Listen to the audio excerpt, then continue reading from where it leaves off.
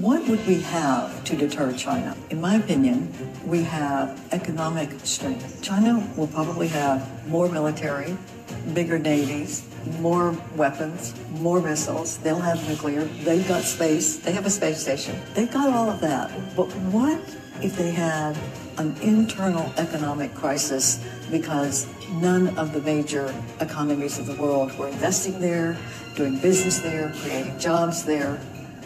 It would be the collapse of their economy that would be our best leverage.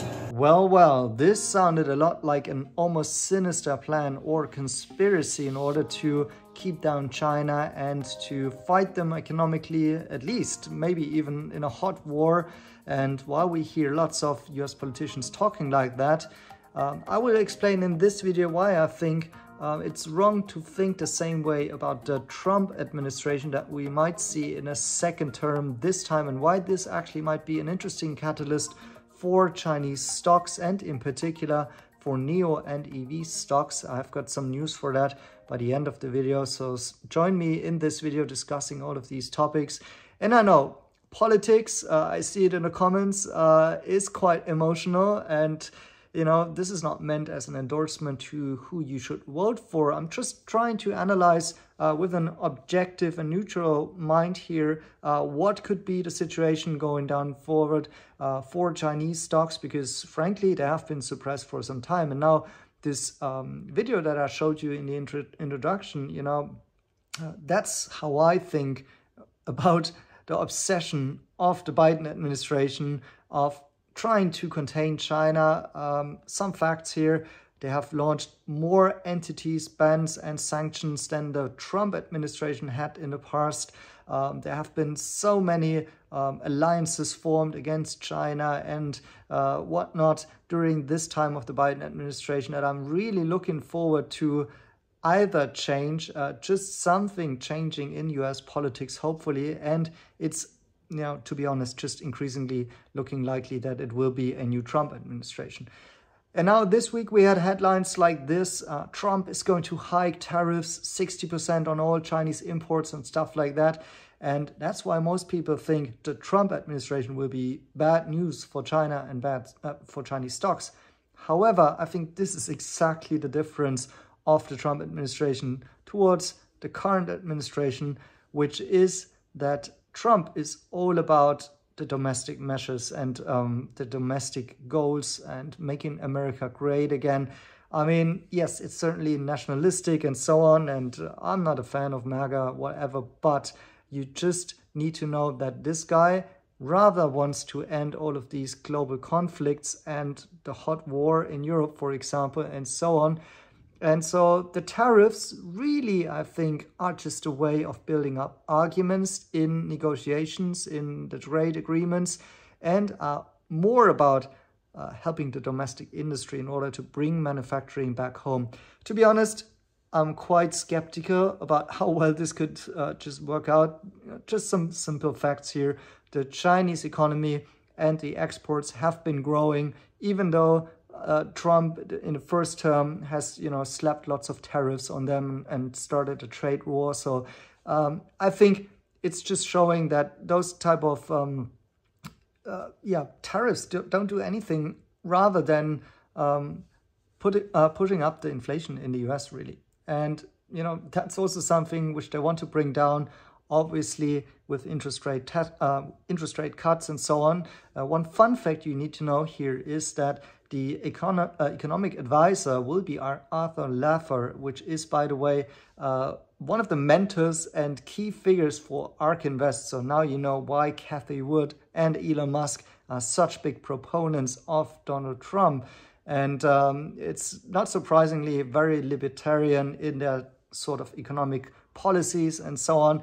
And actually, libertarians, they shouldn't like tariffs that much. They should be for a free economy, free trade, actually win-win situations, and that where capital can allocate resources cheaper somewhere else in terms of labor costs and so on, then it should be done somewhere else.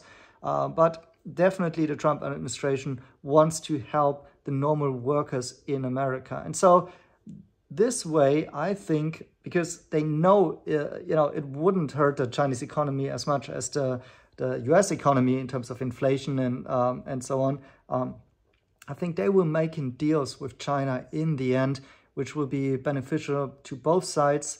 And this is something which we haven't seen happen under the very ideological Biden administration this time. And yeah, this going forward should mean that US and Chinese relations might actually become quite better in reality than what we see in contrast to those sort of headlines where everybody thinks Trump is just generally bad for China. Now, to this one very bullish aspect here for NIO in particular, and also another argument why I think Trump will not be bad and is actually quite pragmatic about it, is the fact that he has reiterated his claim that he's inviting Chinese OEM to build factories in the US. So he said that before. I also mentioned it in my last video that he's mentioning this, and now he's iterating it. So you can see it's going to be serious about Chinese EV possibly entering the US with manufacturing in the United States. And that's exactly what I think is acceptable for both sides. It's creating jobs in the US. It's making a battleground that is fair under the same conditions in the United States. The only thing is, for the Chinese, they possibly need a couple more arguments to really invest a couple of $1 billion in the United States, because also they know, there might be another administration following up again, and then if they see hostilities again, like capital being and factories being seized and stuff like that, obviously that's not what they want, right? So again, that's even an argument for the Trump administration to welcome the Chinese even more, maybe offer them some more incentives, because otherwise they possibly don't commit as much as they really could. And so that's even in some way bad for Tesla, even though Elon Musk is going out there and endorsing Trump. At the same time, Trump mentioned that he is going to cut the EV incentives, and that should be another negative on Tesla, actually.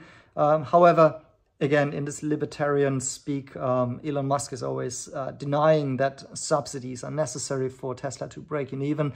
And I agree with him on the take that the EVs in the long run will be no competition for ICE cars, in a sense that EVs will be becoming cheaper and cheaper, more economical, and are the better product in the end. Anyways, they won't at some point need subsidies at all. So agree with Elon Musk here. That's why he doesn't see Trump as a threat as well, and why he is endorsing him aside of these, I think, geopolitical reasons as well, where I think many see how the current administration has been too hostile in its foreign policies, and there have not been enough deals, peace deals, and so on. And yeah, that should be about time to change, and I'm very much looking forward for that.